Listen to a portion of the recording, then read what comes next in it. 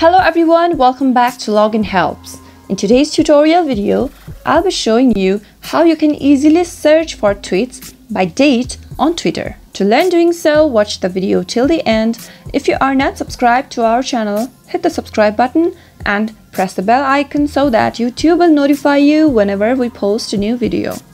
First, go to your Twitter on your mobile device. Now, from the Twitter homepage, click on the search button at the bottom of the page. In the search box, type from and the colon sign and type in any username you like and search. Doing this will search all the tweets from the username you typed. Now, to search tweets from a particular date range, simply type from the colon sign again and enter the year you want to search from, enter the day and the month, space, type until and the colon sign again and type the date you want to see the tweets from.